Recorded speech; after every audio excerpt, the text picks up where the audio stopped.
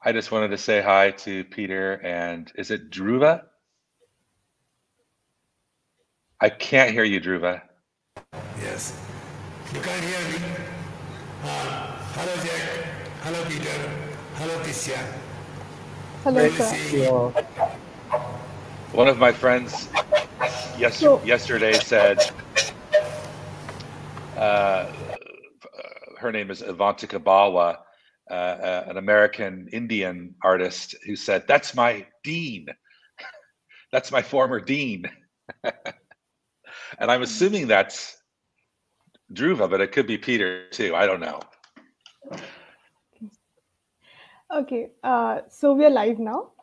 Good evening, everyone. I am Tishya Majumder, and I welcome you all to this panel discussion on cultural identity and ideology, curated under TMYS review in association with Oxford University Press.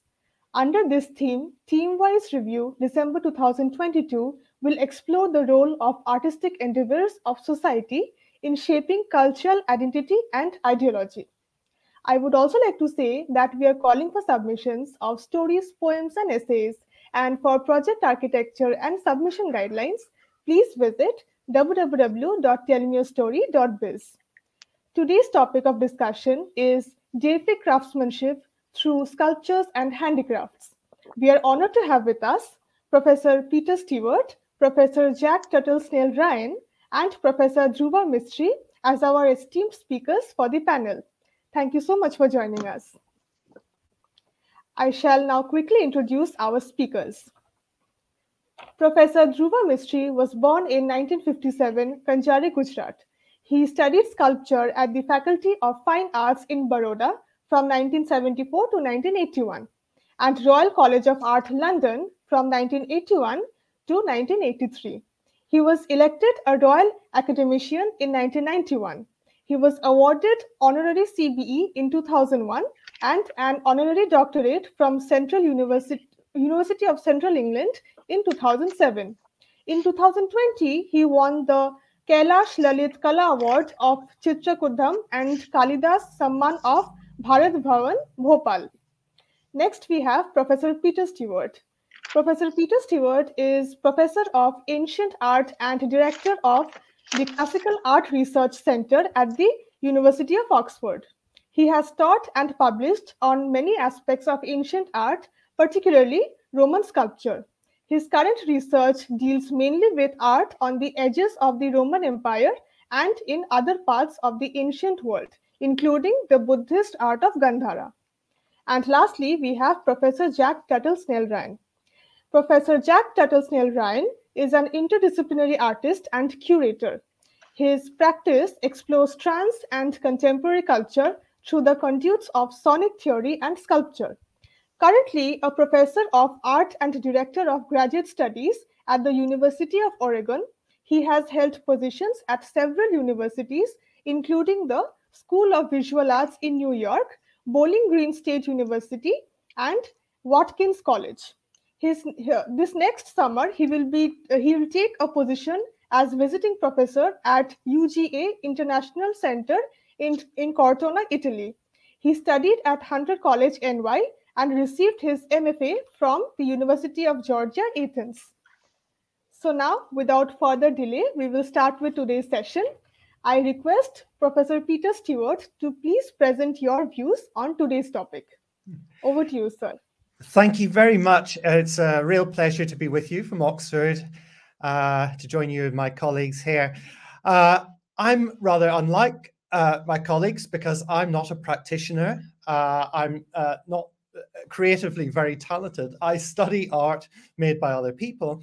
And in particular, I study art that was made by people 1,500 years ago or 2,000 years ago or even longer. As you described, I'm a specialist in the art of ancient Greece and Rome.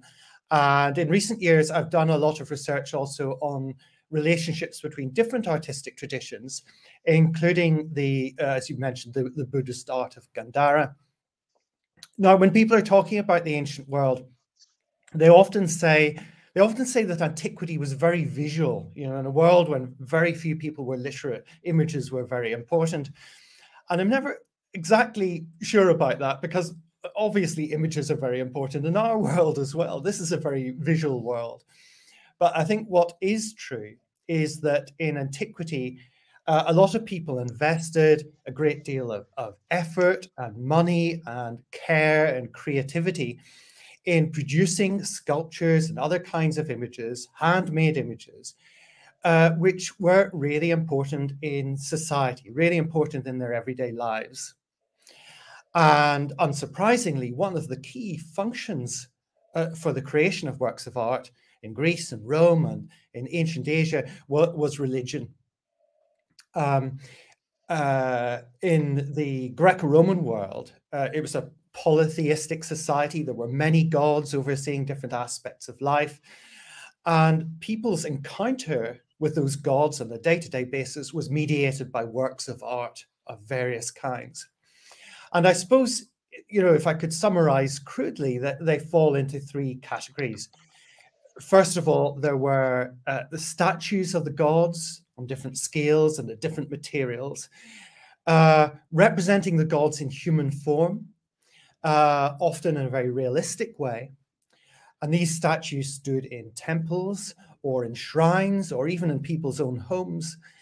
And they served as a sort of a proxy for the gods who were invisible. They served as stand-ins for the absent gods.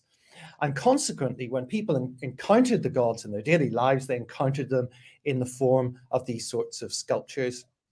Now, if you'd asked, say, the average Roman, you know, is this statue actually the god?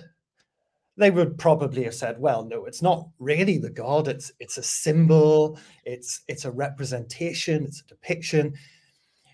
But the psychology of these images is such that, you know, when you encounter lifelike images in human form, you feel like you are, in fact, having an encounter with the divine.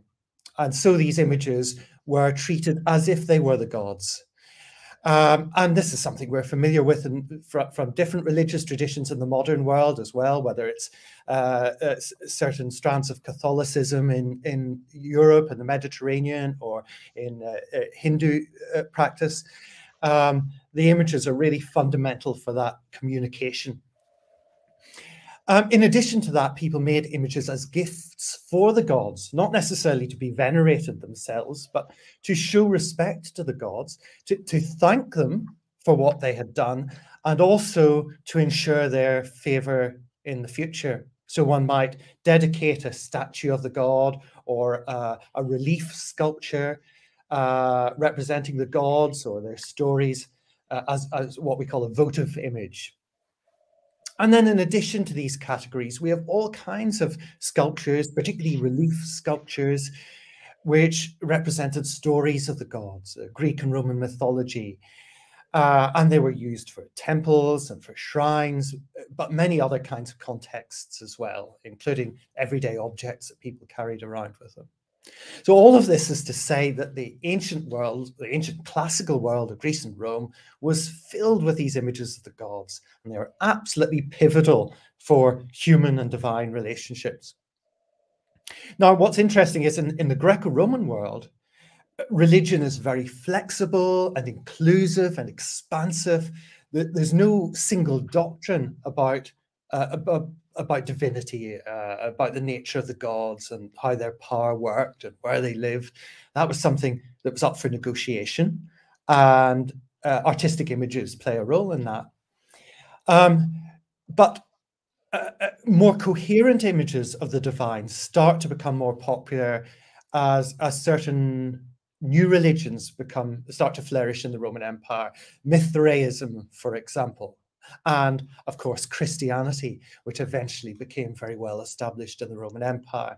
And then we start to have a whole body of images that represent stories of the gods in a really consistent and repetitive way.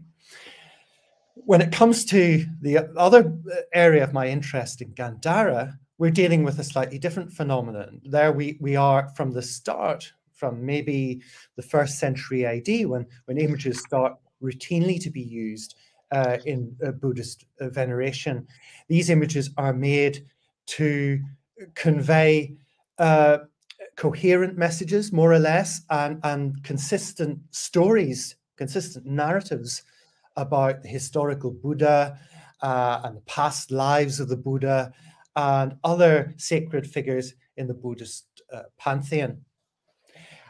These images in sculpture, at any rate, were made especially to adorn the outsides of the stupas, which were reliquary shrines made to partly to remember the Buddha, to remember the Buddhist past, but also as a focus for veneration for contemporary worshippers.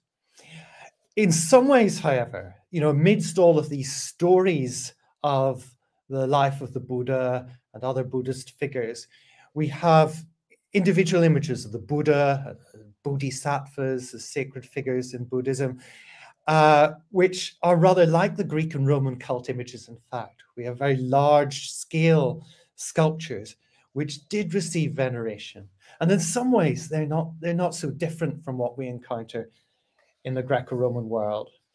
And indeed, the artists of Gandhara, the Buddhist artists of Gandhara, borrow in all kinds of ways from the artistic traditions of Greece and Rome. But that's a different subject, which we can maybe talk about later on. We'll not get into that for now. But I hope I've given you some impression of the role of religion in my approach to images in the ancient world. Thank you so much, sir. It was a very enlightening discussion. I now request Professor Jack Snell-Ryan to present his views on today's topic. Over to you, sir. Thank you so much. This prompt has been, I have some images to share in just a second here, but this prompt has really forced me to think about my work in a way that I don't always specifically hone in on it as being related to kind of deific craftsmanship. I think one condition of contemporary art is that it is many things and not just a single thing. So, but I do want to touch on the topic and position it according to this prompt. I think one sort of function of art production, in addition to its cultural value, is that it points to social constructs and that it elevates, that it sort of desires to elevate a viewer. I go to museums to look at art as a kind of critic, but also I go as a lover to not only evaluate work, but because it elevates me. And I think a lot of us go to museums and contemporary art sites to sort of be sensitized to human conditions and to elevate us through forms of exchange and empathy. I think I can we share my first slide, perhaps? That looks like it's happening. I think artists, have been doing this for some time. So, contemporary art does reach towards the aspirational, and I've picked a few words a few pieces to share that touch and approach and overlap this sort of prompt in ways I think is interesting to consider. Certainly, to some degree, in ways that I've considered maybe for the first time. So can we see my second image now? Only Love is on the Moon? Great. So it's working. This is just a piece that, I wanted to talk about sort of the celestial for just a minute, how my work alludes to that in some cases. I don't think of it quite as much as being a sort of divine, reaching towards the divine, but forced with this prompt, I think maybe it's reasonable to see that embedded in this approach. Only Love is on the Moon. I think there's qualities here also that I see that overlap. Of course, it's not, as Dr. Stewart was saying, representational of human figures, of representations of figures. But I think it does share, for instance, this one, some Baroque sensibilities that activate a kind of maybe a spiritual space. This is another work called Moon Glow, And so, I'm interested in this piece too. It sort of alludes to, again, a celestial space, perhaps the divine, godlike qualities, Um, there's also a little bit of cynicism in this piece. The plug there, that plug that it's plugged into the wall, I think is to me both comical, but perhaps a little cynical to see how easy it is to control this sort of representation of this thing we look at in the sky all the time. This is just sort of another image for an exhibition of that same piece.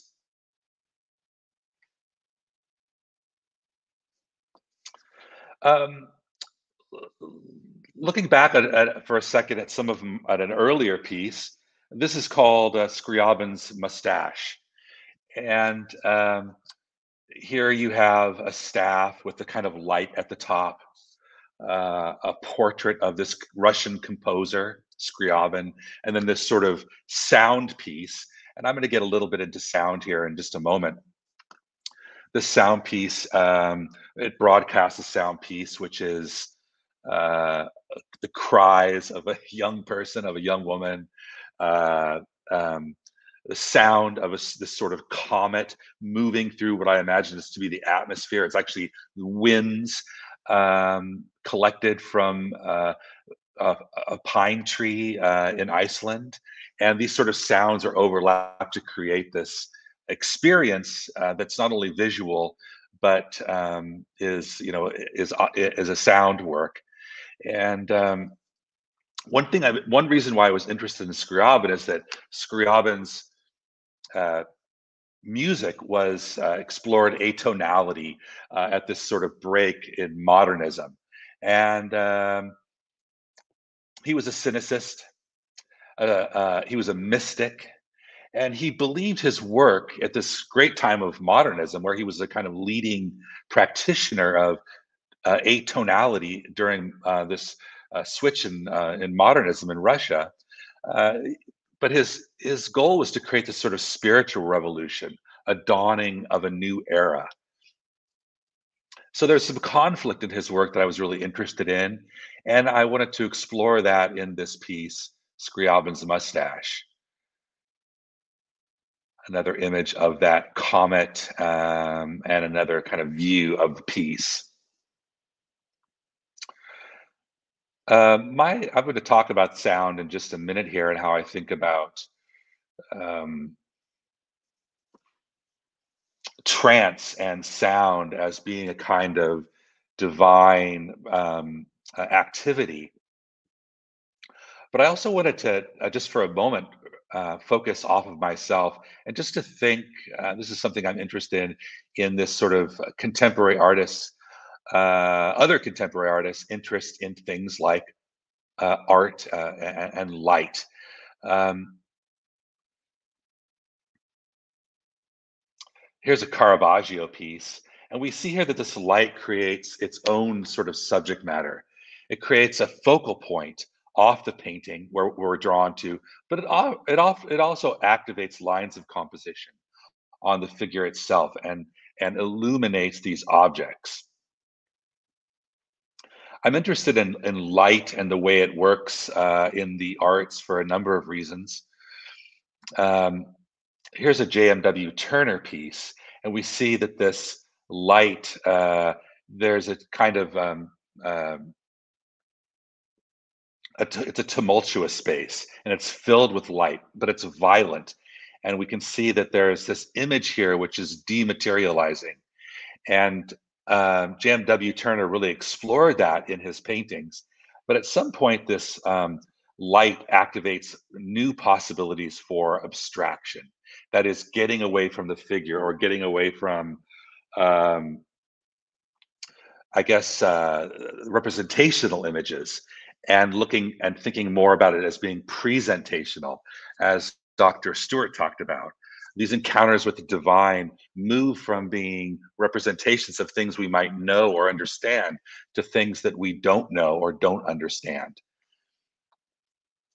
So I'm, very interested in the art of James Turrell. really uses light to activate another thing or illuminate another thing. And we sometimes see that light also is used to uh, um, not only activate something, but just to activate ideas within itself. Here we see a Dan Flavin piece. And here in the States, we see really a number of artists. Drake, in particular, here's a picture of him kind of ripping off or taking from James Turrell's work and using it in their own work because they see this very kind of spiritual, elevated quality that they want to bring into their own work.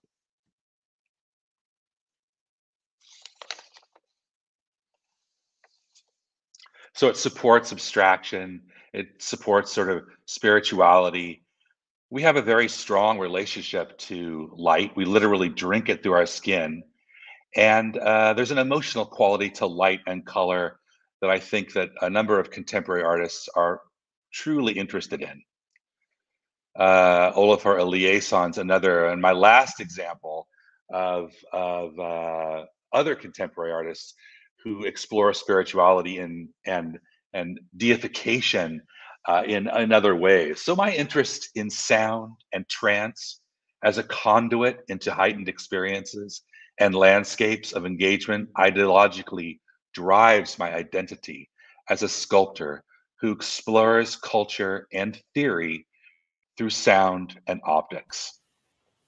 And I'm just going to finish up by sharing a couple of works that I've done more recently to get back to these ideas, this idea of drone and trance. This piece is called Ayn Rand Lamp. I have a video here. I don't know if this is going to broadcast.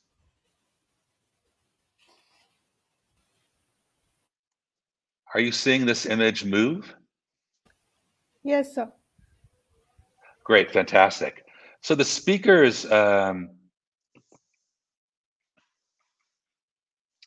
here that broadcast Rand's speech is being transferred into these lights.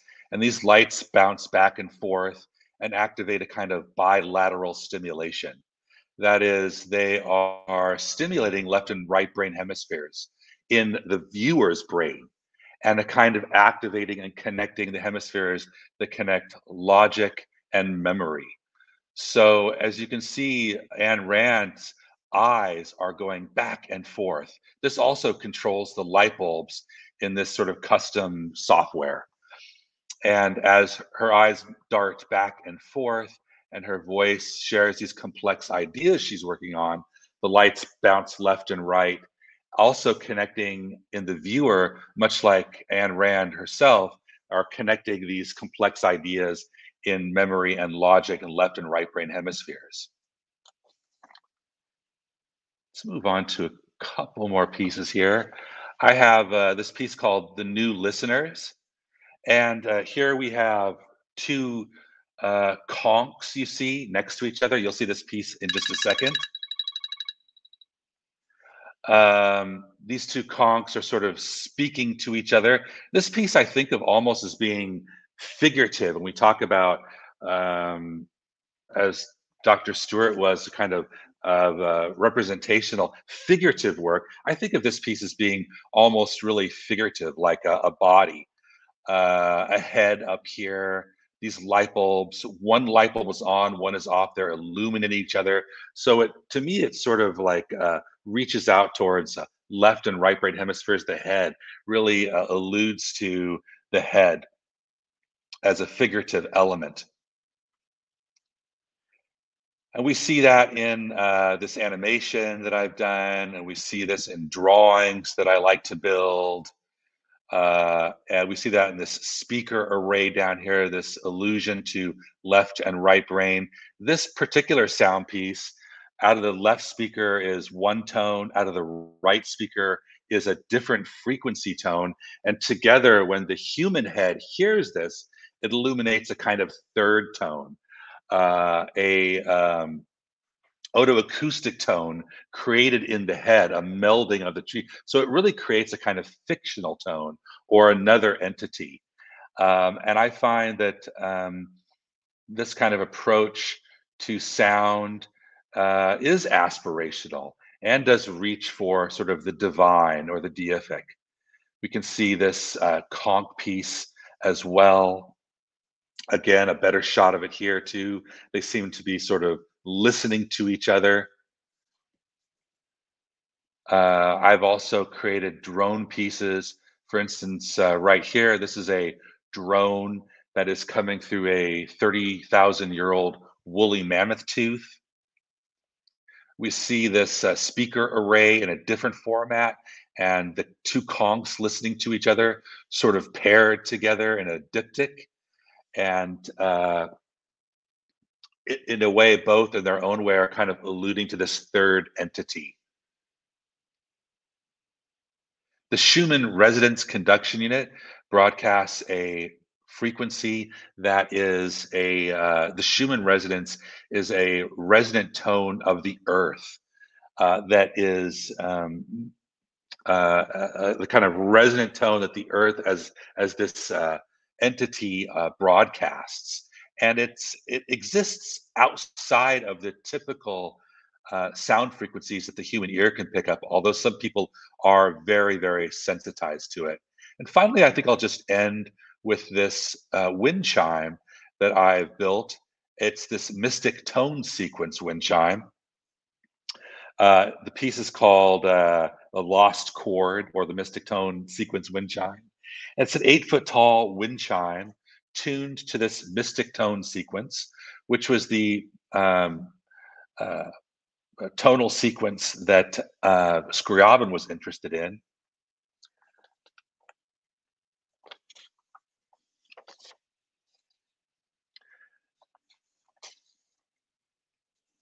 And I think I'll just end there. Thank you so much. Thank you so much, sir. Thank you, sir, for this very insightful presentation. I now request Professor Dhruva Mistry to present his views on today's topic. Over to you, sir. I have scribbled down some points because I am not in the habit of lecturing for the last 20 years, so I tried my hand and mind to understand things that I like, which is art and craft of making art. So while talking about Deific craftsmanship through sculpture and handicraft, I'm aware of the fact that my mother tongue is Gujarati and the national language is Hindi. As a visual artist, art is my third language. My primary and secondary education was done in vernacular Gujarati medium schools, where English was an optional subject. Despite its international appeal, and as well as nationalist aversion, it is a challenging medium of communication. At the Faculty of Fine Arts, when I began studying art, I learned that I had to work hard to understand and learn English for my studies, and perhaps to be able to communicate my ideas with the wider world, you know. So that is where I stopped. When I went to London, I learned things from my friends, and I asked them to correct me whenever I was wrong or not correct in a certain way. And the idea of the godlike thing in a work of art is very engaging. I think artistic skill in any occupation and trade attracts artists as well as designers. The main thing is that puzzles people that what is special in it, what is immortal, what is eternal, and what is beautiful. Be it Michelangelo or a master craftsman in India making the image of the divine beings or gods, have to set free the spirit of the figure, be it an angel or the god. Concept of prana, the life-giving force, unites the spirit of classical Indian figuration. And as an artist maker, my understanding of visual images enhances my ability, skill and patience to realize the required qualities of the form. Availability of materials, means, and process of the work challenge intentional forms of expression. History of art presents explorations of the collective beliefs, values, and principles, and how they influence practice in the given time, space, and variety of locations. Ideas of modernity and liberty have freed artists to pursue the personal through artistic creations beyond the conventional and popular. Modern and contemporary explorations with digital media reveal the boundary between painting and sculpture being continually displaced. Sculpture is an art of making 2 or 3-dimensional representative images, whether they are abstract or figurative, made of carved stone, wood, or cast metal, or in plaster, and is known among the materials of sculpture. One of the key aspects of making sculpture is how the artist uses and controls space and its forms by presenting suitable height, depth, volume, and shape in his work. I work to understand the nature of creative instinct, nurtured by my family, immediate surroundings, and environment, apart from reason and visual wisdom. Good writing and writers can't be imagined without them being competent wordsmiths. By understanding of available materials, means, and skills, shape ideas of interest. Artistic activity excavates nondescript forms of beauty, personal spirituality, as well as pathos. I work to find the forms of self-expression, which is much more enriching than pursuing ideas of compulsive perfection, which causes dismay and discontent. Although art is an artifice, the popularity of regional visual images representing socio-cultural and religious beliefs has not discouraged storytelling in the world. We have art, so we won't die of truth, said Frederick Nietzsche. The art networks ideas, articulates subjectivities, and curates and creates communities. Thus, sculpture reveals its own space. A lifelong interest in the arts of Egyptian, Greek, and Mesopotamian, as well as Chinese, Indian, Mexican, and other cultures, has contributed to my eclectic interests of understanding and using forms. In the Indian subcontinent, sculpture has been the most prevalent medium of artistic expression. Sculpture and relief remain to be an inseparable part of art and architecture of India. The sculpted images with almost invariably accepted human forms have instructed and inspired people of Hindu, Buddhist, Jain, and other sects in India. Unlike contemporary art, traditional Indian sculpture presents a lack of individual style and variety of forms. Artists of classical images conceive them as shapes, and they remain to be more competent and final than things that one can find in the short-lived visual appearance of the human models. In the image of man, the multiple heads and arms of sculptured divinities display the manifold attributes of God's power. Conventional sculptures express a variety of ideas, convey religious beliefs, and tell the story of significant figures in history, including mythological adventures. 3,000 years old, small terracotta figurines of Indian sculptures are found from the Indus Valley and other sites.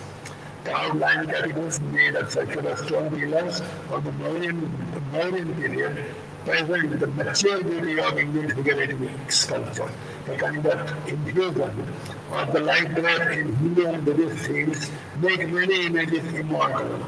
Over the last 3,000 years, a wide range of styles and traditions have subsequently flourished in different parts of India. From 9th and 10th centuries onwards, Indian sculpture has reached a kind of abstraction, where the figure of form figure as a form contains a kind of wrestler-like body.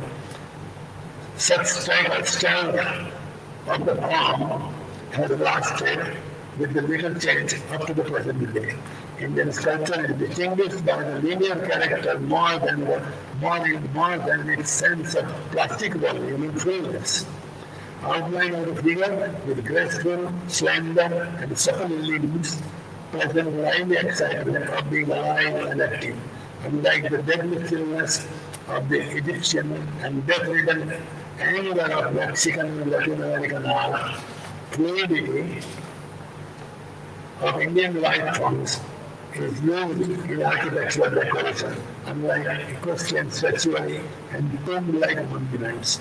Even in the digital age, figures of varying scale and qualities are being produced by craftsmen, presenting abstracted human forms using technology to match the timeless essence of the bygone era.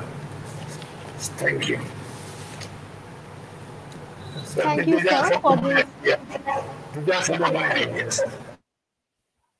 Thank you so much, sir, for this wonderful presentation. We shall now begin with our question-answer session. So my first question is to Professor Peter Stewart. Gandhara sculptures are influenced by traditions from both the East and the West. Could you shed some light on this with reference to your publication, Roman Sarcophagi and Gandharan Sculpture? Yeah, absolutely. Gandharan art, ancient Gandharan art has become a very popular subject today. And one of the things that people find interesting about it is that the Gandharan sculptors were influenced by other art traditions in different parts of the ancient world, in other parts of the Indian subcontinent, in the lands, the Persian traditions of what is now Iran, but above all, the Greco-Roman art several thousand miles to the west. And the very first people to, as it were, rediscover Gandharan art and to study it in the 19th century were largely colonial officials and soldiers, many of them, trained in Greek and Roman history and literature. And they were astonished to find sculptures which were so reminiscent of the Western tradition that originated in Greece and Rome. And since then, it's remained a puzzle, really, why the artists there were so interested in borrowing from these foreign traditions. And they borrowed in terms of the styles used, the clothing of the figures, gestures, some of the specific compositions of stories, and most famously, the image of the Buddha himself in human form. Almost certainly is imitating aspects of idealized Greek and Roman images that were used for representing gods like Apollo. So it's an extraordinary example of cross-cultural connections in ancient art. From the very beginning, since people started to discuss this subject in the 19th century, it seemed like the obvious explanation for this must be that this area in Central Asia and South Asia, as far as the River Indus and a little bit beyond, had actually been conquered by the Macedonian Greek king Alexander the Great, and it had been ruled over by his successors, by kings who regarded themselves as being Greek, right down into the beginning of the 1st century BC. So surely people said this is a kind of hangover from the Greek occupation of these regions. And that remains a very compelling suggestion. But at a very early stage, there were researchers who questioned that. And they suggested that actually a more rational starting point for explaining this phenomenon was the contemporary Roman Empire, which was flourishing as a center of sculptural production at exactly the time that the Buddhist artists in Gandhara started to produce these extraordinary works for stupas in the 1st, 2nd century AD, 3rd century AD. And I suppose I belong in that tradition. It's become more and more widespread now among scholars working in this area. And it seems to me that some of the most obvious connections are not with some kind of Greek past, but with the contemporary art of the Roman Empire. The reason why this is very hard to prove is that Roman art itself was really thoroughly influenced by earlier Greek traditions. So it's hard to find anything Roman in art that isn't precedented in earlier Greek periods. So the article you referred to is a chapter in a book that I co-edited as part of a project we have here in Oxford called Gandhara Connections. My paper dealt specifically with the relationship between Gandharan sculptures and Roman sarcophagi, Roman stone coffins, which were often elaborately decorated with scenes from mythology. And there's some extraordinary parallels between the compositions on the Roman sarcophagi and the scenes that we see in the Buddhist stupas of Gandhara. And it strongly suggests that at least part of the explanation for Gandharan art's appearance was that there may have been artists from the Roman Empire brought into Gandhara, sharing their expertise and their ideas, and that some of this became embedded in the repertoire of the artists in that region. Thank you, sir. So there was a lot of Roman influence in Gandhara sculptures. I would argue so. Yes, there are. I mean, there's a tremendous, in the past, there's been a tremendous fascination with the authority of ancient Greece. And, you know, an idea that Greece is a kind of cultural origin. Well, so it is in many respects. But, you know, it makes a lot of sense to think about Gandharan artists in relation to what's going on at exactly the same time in the Roman Empire. What happened was that, you know, in maybe the second half of the 1st century AD, the affluent Buddhist population of Gandhara wanted to convert their worldly wealth into monuments for the Buddha, which would accrue merit for them. And there's an explosion of interest in doing this, a real boom in Buddhist monuments and the demand for sculptures to adorn them, which was unparalleled in the other great artistic centers of India at this stage. And one could well imagine that faced by this demand, the people of Gandhara turned to the place that at that moment in history was literally the biggest center of sculptural production on the whole planet. And that was the city of Rome. And in some ways, the ancient world was very, very connected. It wouldn't be the only time in antiquity that we know that, you know, artists were brought from one place over a huge distance to contribute their skills and expertise to projects in another region. Thank you so much, sir, for this wonderful answer. My second question is to Professor Jack. In your solo exhibition, The Last Chord, you mentioned the quotation by Walter Pater, that is, all art constantly aspires towards the condition of music. What is your take on this in terms of the aspiration of classical sculptures? Sir, you're muted.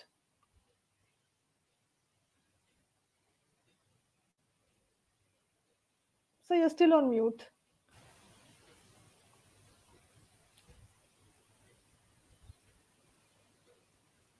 So you're still on mute.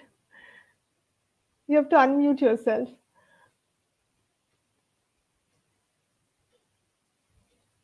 You came off mute for about 1 second and then it became mute.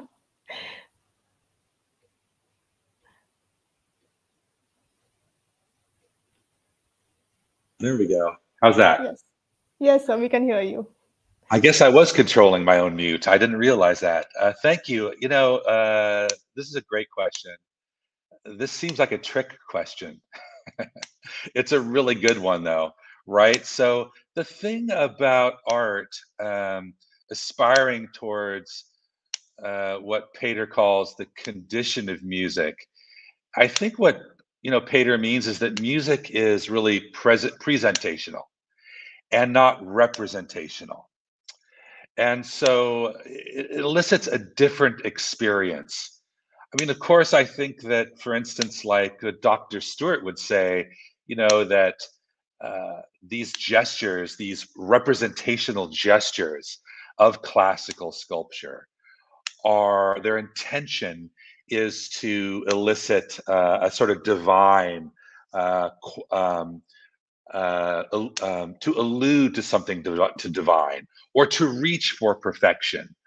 But of course, classical sculpture is largely rooted in representation. Music is just presentational. It presents experiences, much like sound, much like color, that are more broadly capable for listeners, viewers to enter into, but really to draw out, to tease out their own experiences. So yeah, they're reaching. I think what they share is that they're both reaching for perfection. They desire to be aspirational. They desire to be idealizations of something divine through perfection, even though the strategies are very different. Yes, sir. Thank you, sir. So my third question is to Professor Dhruva Mistry. In a description on you by Saffron Art, it is said that you combine religious art of ancient civilizations along with the popular art of the bazaar. Could you elaborate on this with examples from your own sculptures?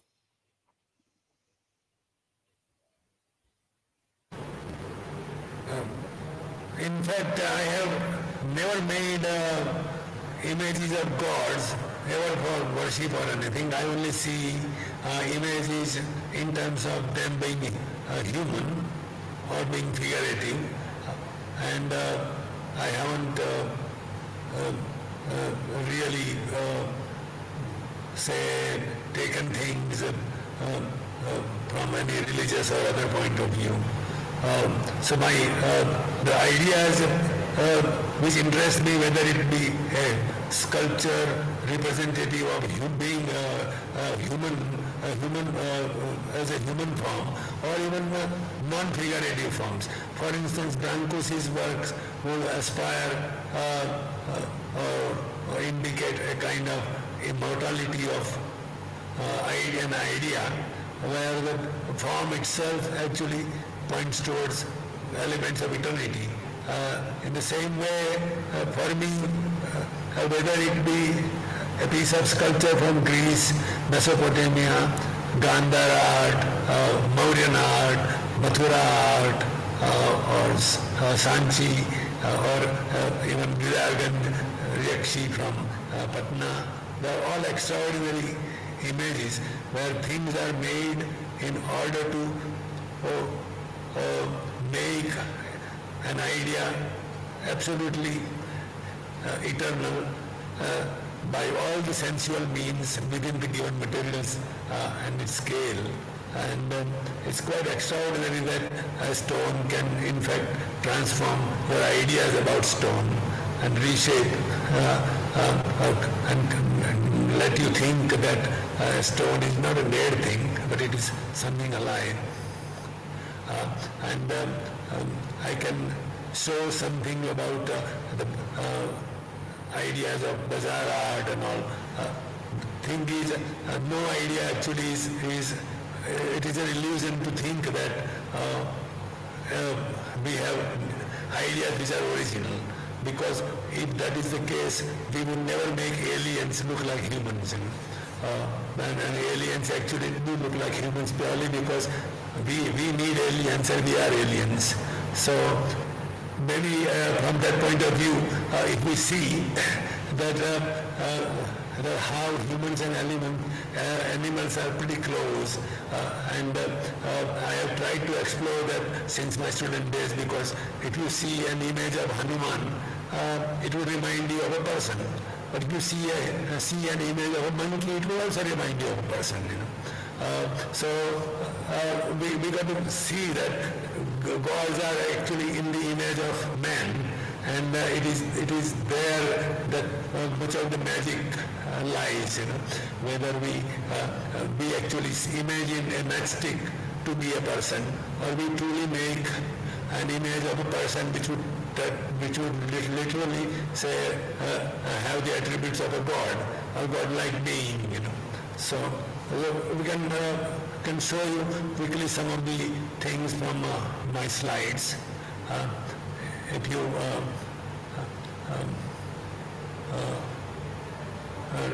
let them, I don't know how this. Yes, sir. You can share screen and we'll put it up. Huh?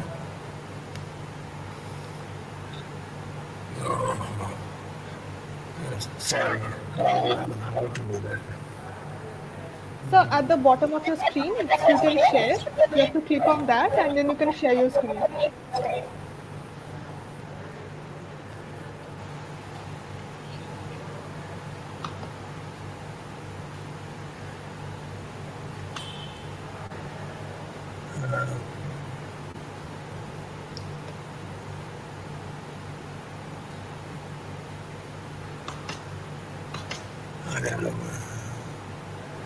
So right at the bottom of your screen.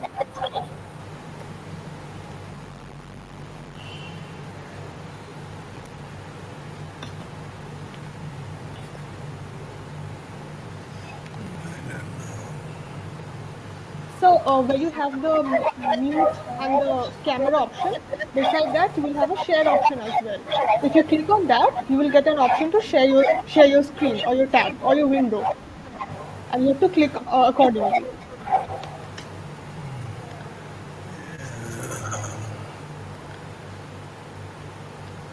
Just give me a second, please. Yes, sir. Okay, sir. So you can mute your. Okay. All right. So till he's figuring that out, so I'll ask my next question to Professor Peter Stewart. Sculptures belonging to different faiths have specific features for identification.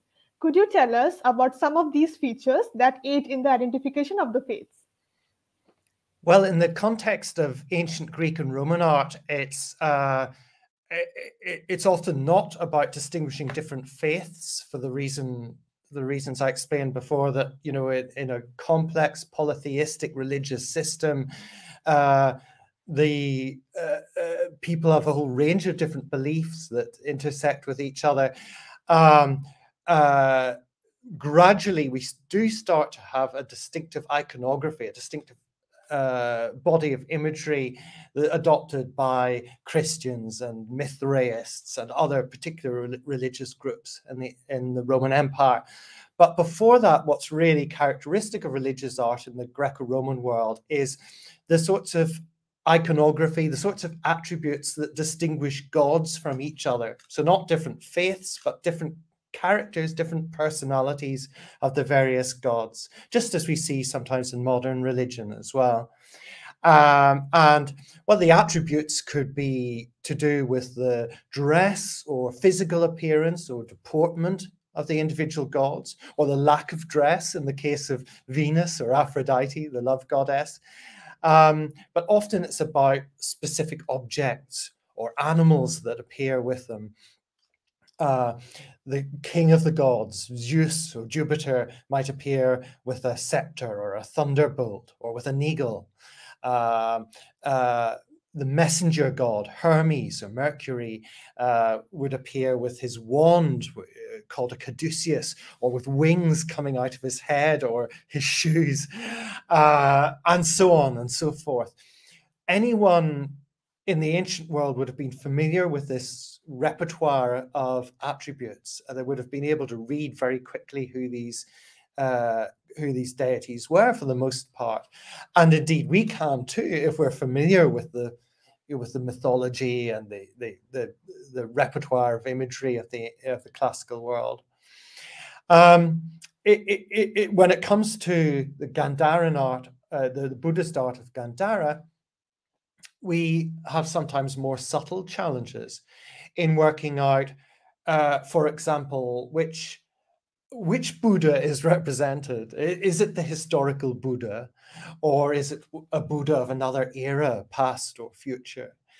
Or the Bodhisattvas, the saint-like Bodhisattvas, you know, which Bodhisattvas represented, because they appear with very similar imagery, representing them like richly adorned princes with turbans and jewelry and so on. How much somebody at the time these images were made would have been able to distinguish between these subtleties, that's something we don't really know, but it's certainly a challenge for the modern archaeologist or art historian, given the fragmentary evidence that we have. And in all cases, you know, we sometimes struggle to make connections between what we see in ancient art and what is described in ancient texts, including even the ancient sacred texts of Buddhism. There's sometimes a mismatch between the texts and the images. So the imagery has a kind of life of its own. Yeah, and there is a mismatch in movies also sometimes, like stories or characteristics that are defined in books are quite different than the ones that they're shown in movies. So there's a kind of a mismatch there too. Yeah, absolutely. Artists are under no obligation simply to copy what they read or what is read to them. Yes, sir. Thank you, sir. My next question is to Professor Snell-Ryan. Could you tell us about the features of minimalist sculptures and its role in depicting religious stories or deities?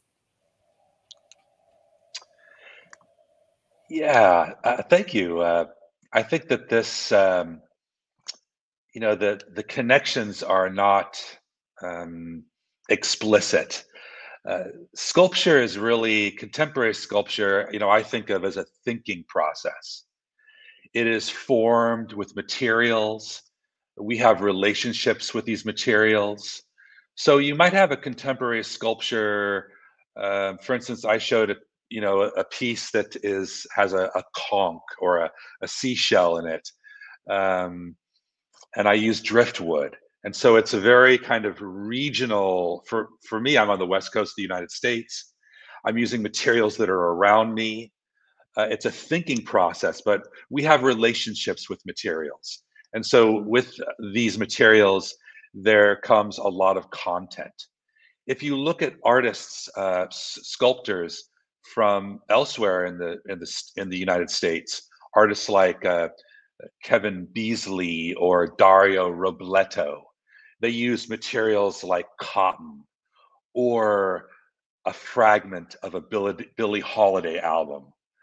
She's a great American blues sort of singer, quite beautiful and highly regarded. Or they might use like trionite from, it's a fused sand from the first atomic bomb test site in New Mexico.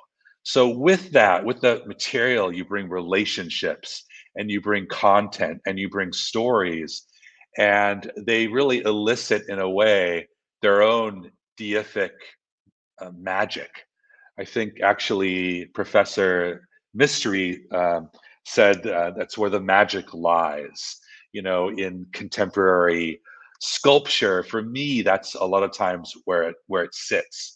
So these artists, Dario Robleto, Kevin Beasley, are very contemporary, but we could also look at some minimalist artists who try to elevate their ideas by making sort of the divine or divine godlike illusions.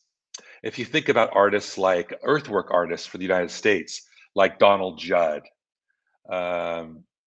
Robert Smith, Walter DeMaria, who did the lightning fields, or Nancy Holt, who did the piece called Sun Tunnels. These are earthwork artists in the United States.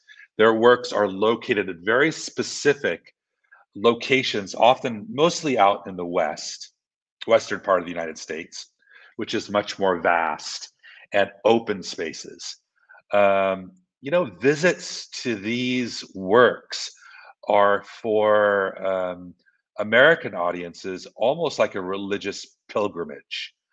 You go to this site in the middle of nowhere, probably after driving 12 or 13 hours, to experience and to be exalted by the spiral jetty, the lightning fields, the sun tunnels, double negative, piece by Heitzer. So there are connections and overlaps between minimalist sculpture and approaches to contemporary sculpture, and the roles of quote unquote deities or religious experiences embedded within new approaches to create the creation of sculptural space. And I think that in the contemporary times, artists use very less amount of objects or colors and lights to express a good amount of stories, like huge stories or perceptions portrayed in a very small or very minimalist way, like minimalist objects. Yeah, some of those minimalist objects are just so reduced down to almost nothing. But through repetition, which Yes, is sir. like Donald Judd, through repeating a form over and over again in a very perfect way, which is something that Donald Judd is guilty of. You know, I make connections to this kind of approach and also drone music and trance and the repetition of the same with minor variations to sort of train human experiences into a repetitious state, almost like a prayer or a trance state. And so to me, these things kind of overlap. I mean, I call myself a sculptor, for instance, but as I said, sculpting is it's a thinking process, and sculpture also encompasses, to me, sound works, performance works. It alludes to the real, and at the same time, it is real. It occupies real space and changes the space around it. Thanks. Thank you so much, sir. Thank you, sir. So I guess Professor Dhruva's PPTs are ready. So, sir, please carry on.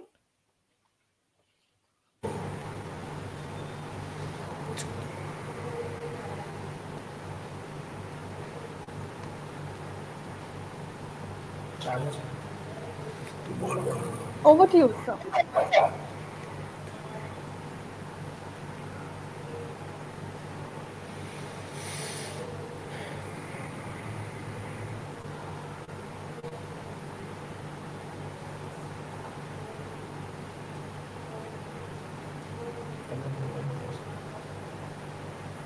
Sir, you may begin. The slides are already up. You can see.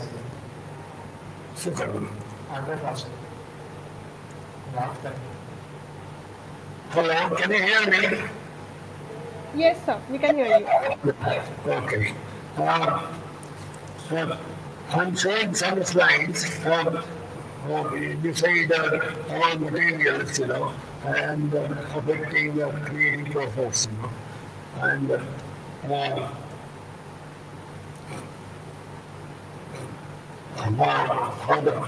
how it dictates forms as well. I have tried to put some of my work alone in this thing as the working artist. This is a small dark stone here. It was fired. It looks like a wood now. Then something made up of this in 1977. Then few days in glass. Then I made when I began studying the development of art in 1981. Sweden, and embossed with a plaster inspired by Indian sculpture. And Sleeping Man is made of eyeglasses and a life-size figure, which is like Linda's Christ, and also a kind of different color figure, flat on the ground, and a side view. something made of chalk and gold leaf and silver leaf. So I called them. And then maybe I made some pieces like that. Then this is also a chalk piece.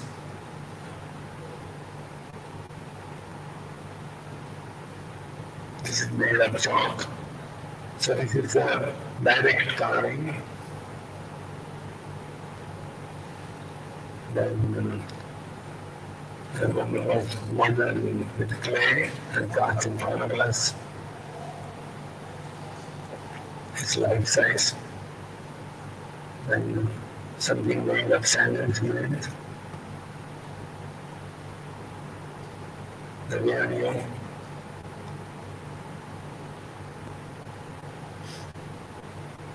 And with people and children over it. And then mediate.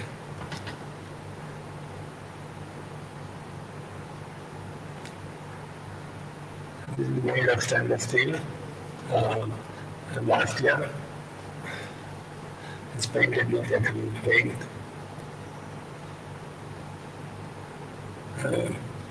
Then there are some pieces made of the idea of a river as the kind of idea of goddesses that we have in Indian and other cultures.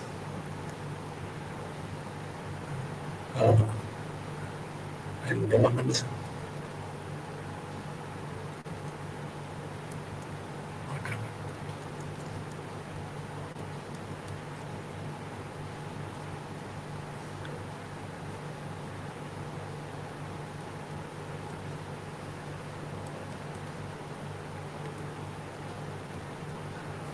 Well, that's it, I think. Thank you, sir. It was a wonderful presentation. So my last question to you is, to what extent do animal sculptures portray the stories of Indian mythologies? Could you cite some examples as well? Okay.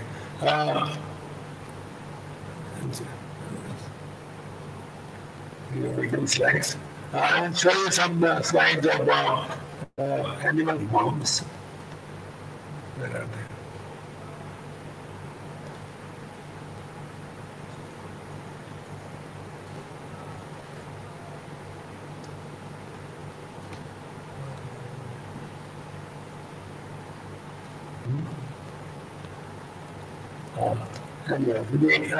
There are three images of the idea of river made for the city council of Birmingham, and you can see large stone guardians on the left and right side of the square.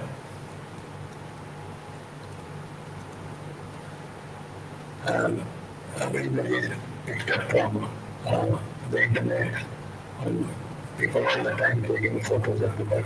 Anyway, so the figure here is actually seen as a modular being, and this one also made the image of God's kind balance of the other was made in made with Chinese granite in Japan. And began. So now that's okay. But anyone who gets to say it, here is an image of kind of woman in the image of men. This is also in the image of men, woman. As a diagram thing made of stainless steel, which was hung on the wall.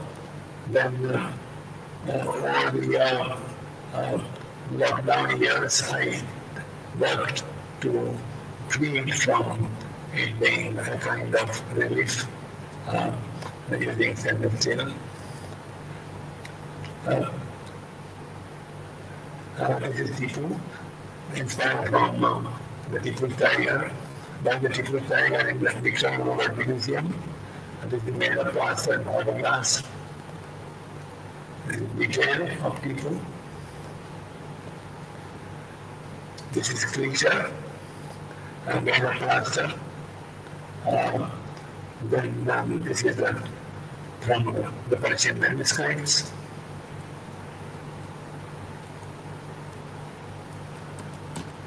It's getting stuck.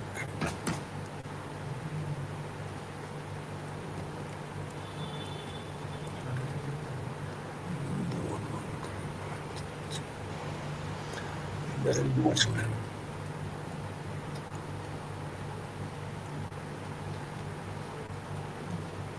It doesn't go with the stuck.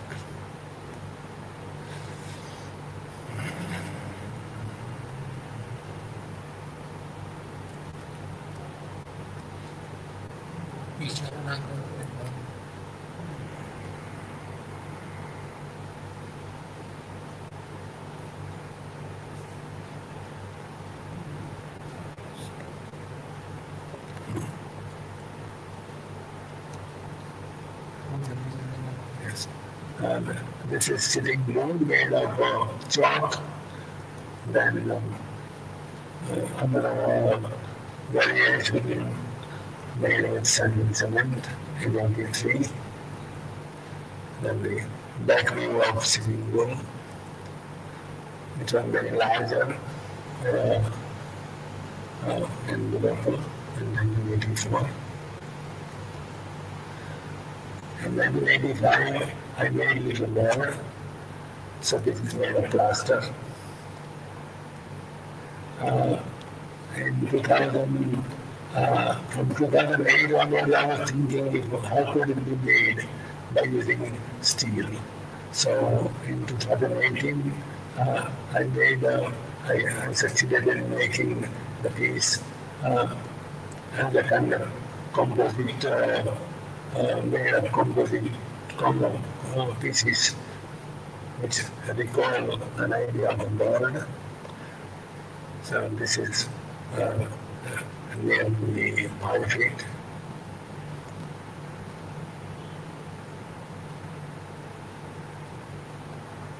Then this is called white elephant.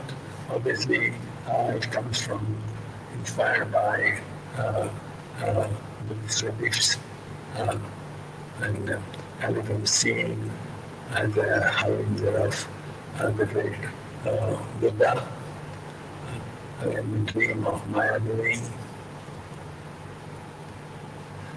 Then this is an elephant made of silver, cast silver, which is an inch, which is just an inch or so.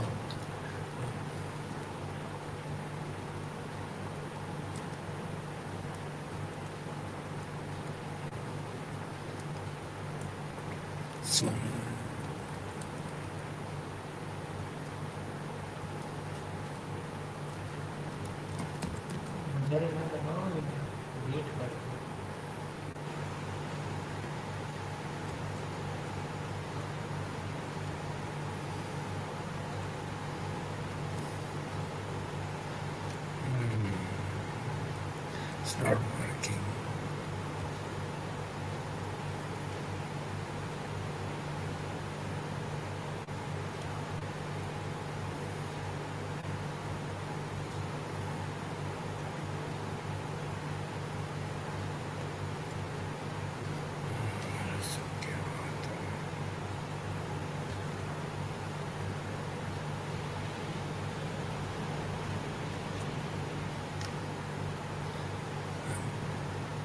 Sorry. So everyone is under the variation of sitting bull made after some years from 83 onwards. It was made in 2015-16.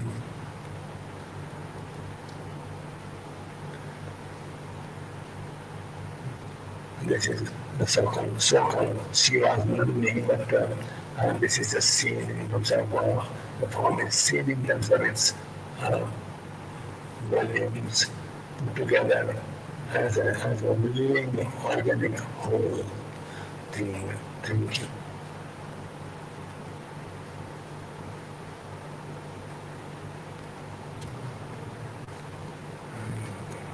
Thank you so much, sir. The images were wonderful. Yes, sir.